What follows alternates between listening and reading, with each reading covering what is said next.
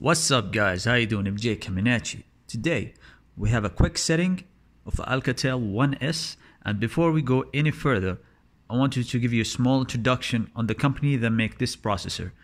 It's called Unisec Telecommunications. So this company makes processor back in the day for the S2, Galaxy S2 and Intel phones. So Intel, like when they do Windows, of course. So these this company makes these architecture processors, which is, as you can see here, 8 cores processor. Like four of them is high performance and the other 4 is lower, in the lower place of lowest performance, battery saving and such thing.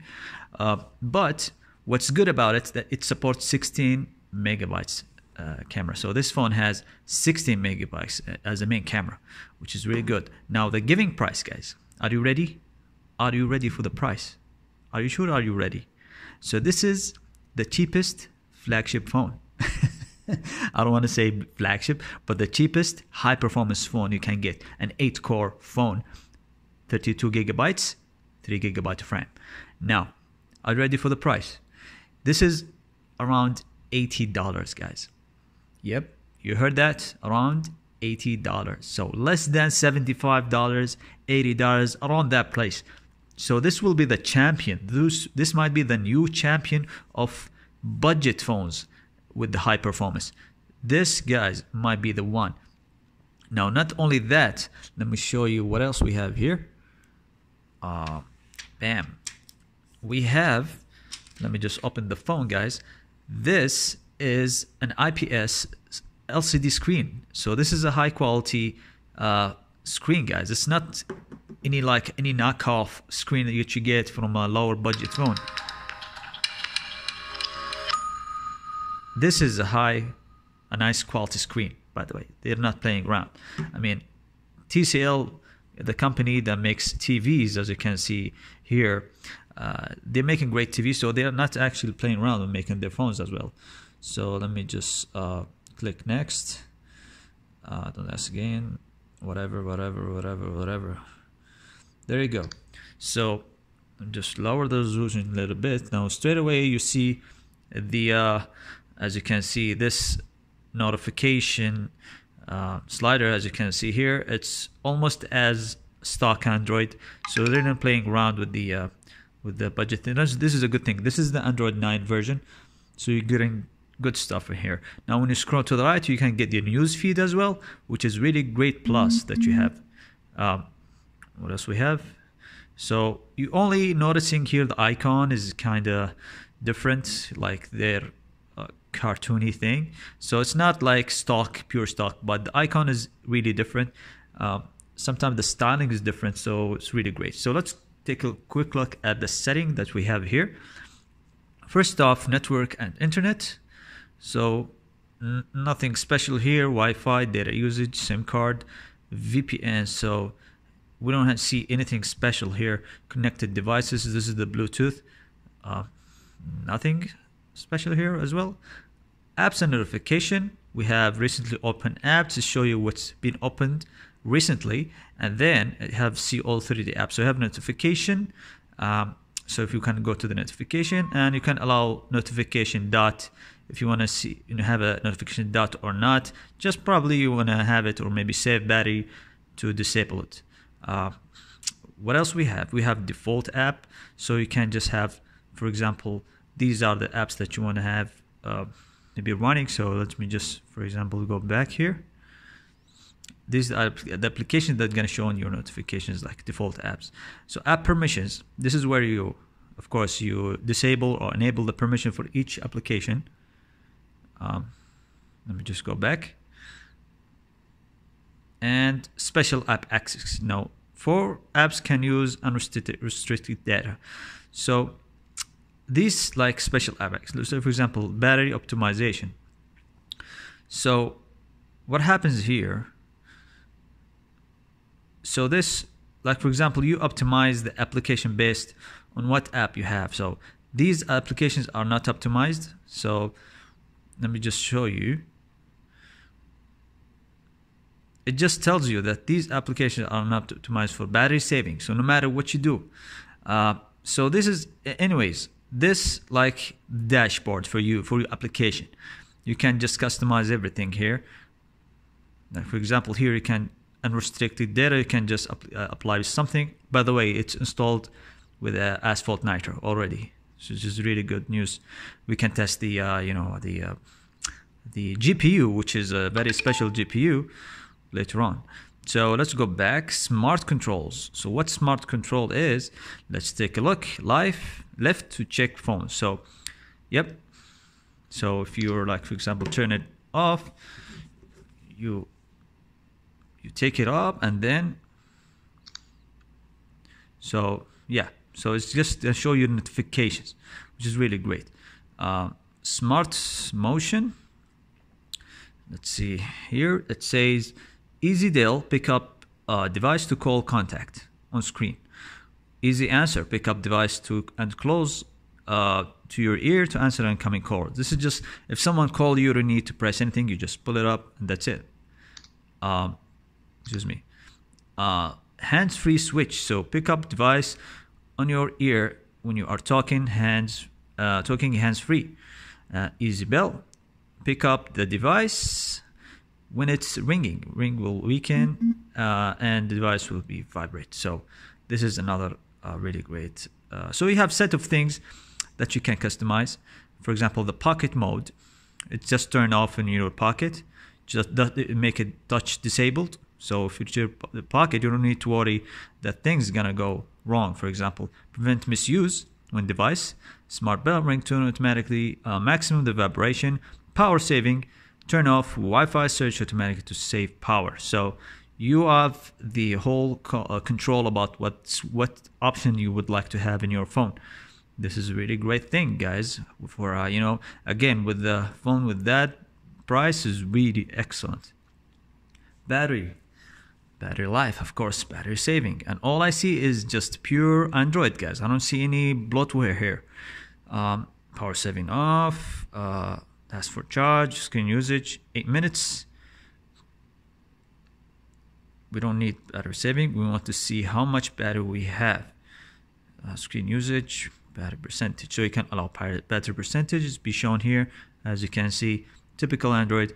Let's go to the setting, battery usage, and there you go. It goes down like this.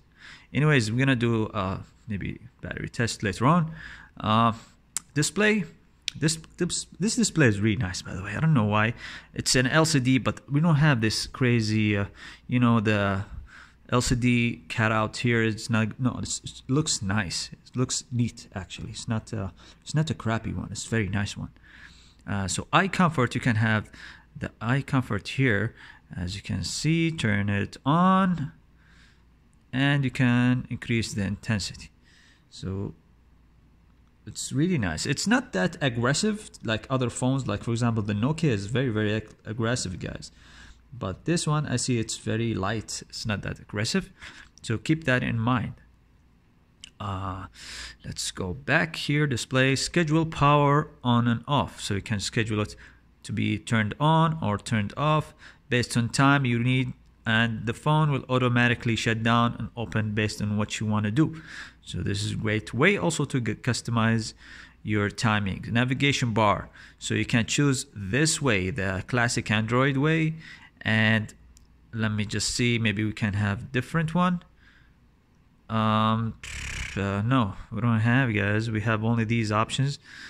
Let me just double check. Yep, we only have these.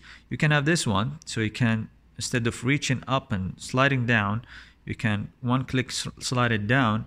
Or let me just try one thing also. If we slide down from the middle, you can have it as well. So this is a great another option for you. So you have multiple options for checking the notifications, which is really great. Back, let's go back. All right.